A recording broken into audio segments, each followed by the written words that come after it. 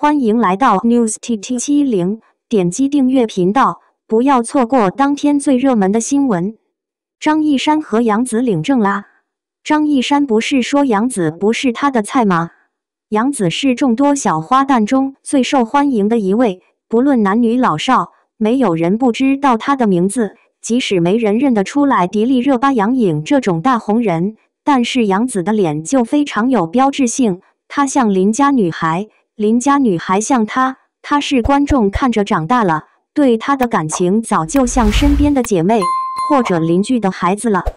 2002年，10岁的杨紫作为童星出道，参演校庄秘史。2004年和同学张一山一起主演《家有儿女》。《家有儿女》成为和《还珠格格》一样收视率最高、播放量最多的剧，小雪流星也风靡全国。不仅是给童年的孩子带来暑假的欢乐，家长们也看得不亦乐乎。大家都很看好这对来自北京的小童星，认为他们前途不可限量。然而剧中的妈妈宋丹丹却不这样觉得。宋丹丹老师是专业演员，杨紫拍完2部《家有儿女》后，她的爸爸请教过宋丹丹，杨紫应该怎样选择未来。而宋丹丹表示，杨紫长得并非绝世美女，演技也算不上登峰造极。她认为杨紫没有必要继续演戏，在这个物欲横流的年代，颜值可能才是流量，而杨紫并没有优势。听了宋丹丹的话，杨紫继续了自己的学业，直到2012年她回归荧屏，女大18变。这时候的杨紫已经出落得亭亭玉立。而2016年27岁的杨紫参演《欢乐颂》再次红遍天。虽然剧中的傻白甜角色并不是很讨喜，但是杨紫本人很讨喜，就连宋丹丹也对她赞不绝口。她确实没有得天独厚的资本，但是她足够努力，演技也是不容置疑的。小雪的聪明可爱，小猴子的单纯善良，就如她本人一样招人喜欢。杨紫是没有心机的女孩，她真实不做作，这是很多女明星都做不到的。这样种直爽的性格也让她人缘特别的好。很多的艺人在接受采访时都表示，和杨紫在一起最轻松、最开心，她就是一个正能量的开心果，而且她的朋友圈也非常有意思。她爱分享自己的快乐、生活的点滴，其他同仁表示都喜欢看她朋友圈，就像刷剧一样有意思。虽然很多人质疑她整容，但她即使是真的有做过微调，也没有什么大惊小怪的。整容市场那么火，普通人都在追求完美，她本身底子就特别好，微调一下有什么关系呢？说到杨紫带来的欢乐，就不得不说她说铁哥们张一山了。这个京城少爷如今已经长大，但是只要和杨紫在一起，瞬间回到童年，两人无拘无束的互动超级有爱。张一山曾经在杨紫被黑时说过一句话，就算全世界都背叛了你，我也会站在你背后背叛全世界。这种超越友情、恋人未满的距离应该是世界上最美好的，它不近不远刚刚好，给人信心和底气，安全感十足。杨紫说，小时候张一山曾经带着全班男生唱歌给她听，那时候年幼的她被感动哭了。如今2个人发展成为关系最铁的朋友，希望得到祝福。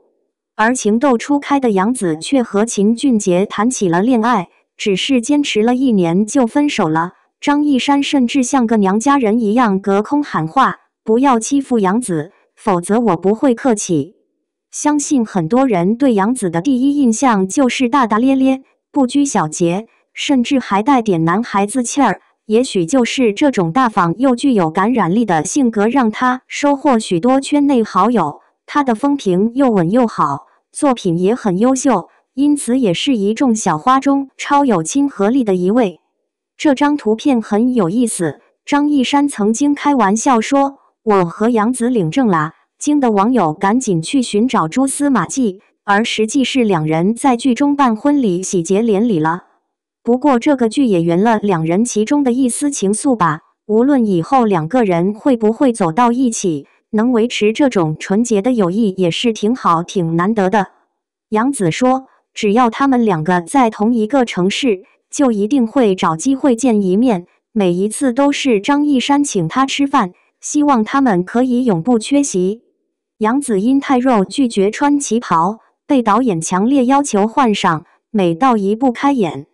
杨子应该是童星里面比较成功的，从最初的家儿女中小雪一角色逐渐成长到现在，杨子如今的人气和名气离不开她的努力。当初宋丹丹老师还劝她不要让她进入到娱乐圈，因为在大家看来，杨子的外形条件并不算出色，在娱乐圈这样美女云集的地方，她没有优势。不过不服输的她却没有听宋丹丹的建议。事实证明，这些年来在杨子的努力之下，用实力征服了观众，也打破了她进步了娱乐圈的预言。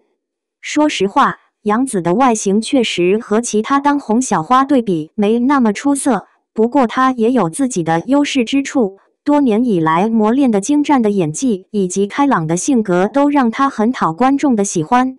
据说她跟演艺圈里的工作人员交往甚好，而且在圈中也有很多真朋友。但即使是这样，她在火了以后免不了被讨论，无非就是被质疑整容导致脸僵。看过《家有儿女》的观众们应该都有印象，小雪的长相从未变过，只不过时尚以后脸上的肉少了一些。还有一个经常被媒体热议的地方在于杨子的身材。杨子自己也曾经说，因为管不住嘴，所以体重经常飙升。虽然一直尝试努力漂亮，但是也许因为骨架大的缘故，让她看起来总是要比其他女性更壮一些。在合影的时候总是显得更突出。虽然说杨子出演了很多古装剧，但是我们发现她从未尝试过旗袍这一扮相。杨子自己坦言说，因为对身材不自信，所以她从来不敢尝试穿旗袍。即便是出演民国时期的戏，她也强烈表示不会穿旗袍，而更换其他类型的服装。有一次在电影试镜中，导演因为角色原因强烈要求他换上旗袍，并对杨子很自信，表示他穿上旗袍一定会给人惊艳的感觉。杨子熬不过只好尝试，没想到这次尝试居然打开了新的大门，因为穿上旗袍的杨子完全变了一个气质。从前的她可能走的是比较清新的路线，给我们一种邻家姐姐的感觉，但是换上旗袍以后更有传统女人的气质，温婉娴静，再搭配她标志性的甜甜的笑容，简直形成了巨大的杀伤力。网友们一致评价说，穿上旗袍的她比以前更美。